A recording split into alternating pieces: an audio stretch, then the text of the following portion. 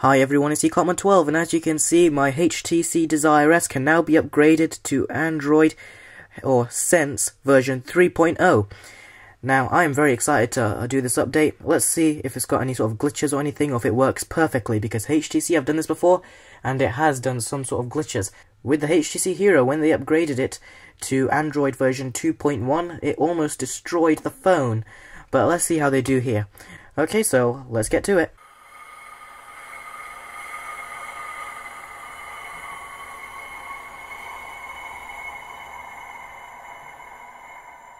Okay, now before I actually start the update, I want to just go back to the home screen.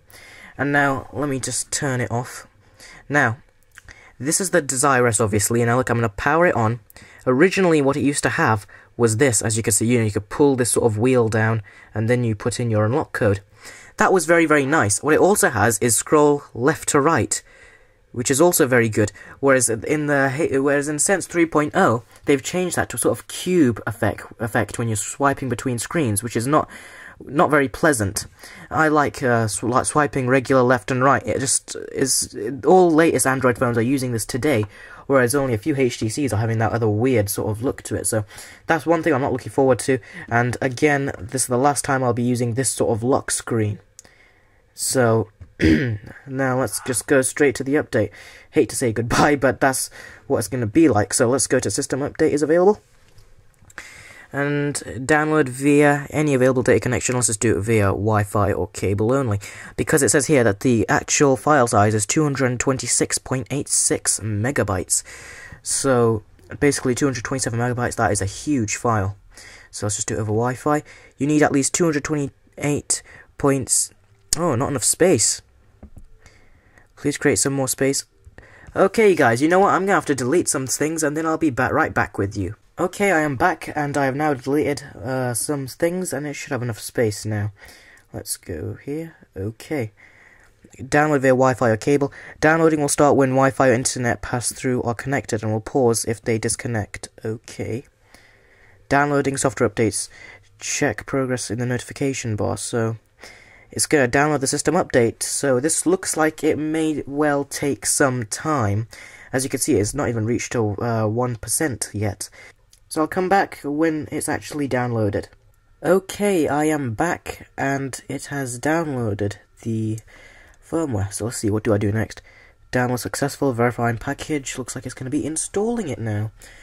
So when it says OK, I don't know what it means by that. Does it mean press OK and we'll be doing it in the top bar? Downloading update. Yeah, okay, let's just keep it on. See what happens.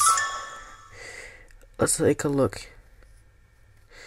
HTC Sense. Install now, install later. So you have the option to install it now or install it later. Well, I'll just install it now. It says basically you can't use your phone for emergency calls or anything whilst it's doing it. I don't know what it's powering on for. I think it'll reboot on its own, or I'm going to have to start it myself, and it will continue with the software update. This bubble live wallpaper you can see in the background, I hope it keeps that when it upgrades to Sense 3.0. And I hope it'll be running flawlessly without any issues. Okay, the screen just turned blank. Yep, it's restarted itself. Let's see what it does. It's going to install the software now. I was actually quite surprised. This has hit some other countries quite a lot earlier than it has here where I am, and that shows on the camera, this is actually yellow when this really is green, just so you guys know.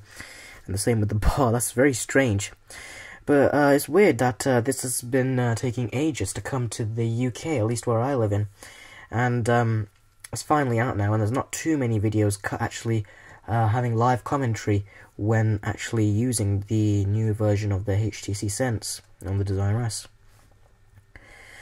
But at least now with this sort of version of Sense, you can trick your friends into thinking you have a more expensive device than you really do. Because the front of the Sensation and Desire S looks exactly the same, the only difference is the back. Okay, so it's taking some time, so I'm going to skip this part of the video and come back to you once it's actually loaded. Okay, it's just started, and it said the HTC quietly brilliant, or quietly brilliant, and looks like it's restarting now, so it should be done, the installation. I'm going to tell you this, that was quite a lengthy installation, and I do not like updating this to it, because the amount of times it's restarting and stuff makes you believe that something's gone wrong. So, let's just wait for the phone to restart, and hopefully we should get Sense version 3.0 on the Desire S. I know it's not completely a different phone, but I am quite excited, despite me not liking the sort of transitions going on. You know, on the Sense 3.0, I'm still looking forward to trying this, because it seems like I've got a new phone in a way, because I'm experiencing the HTC sensation, just on a sort of slightly different package. The screen is slightly smaller, and the processor just ain't as fast, but looks like, from what I've seen on YouTube, looks like this does run fairly smoothly.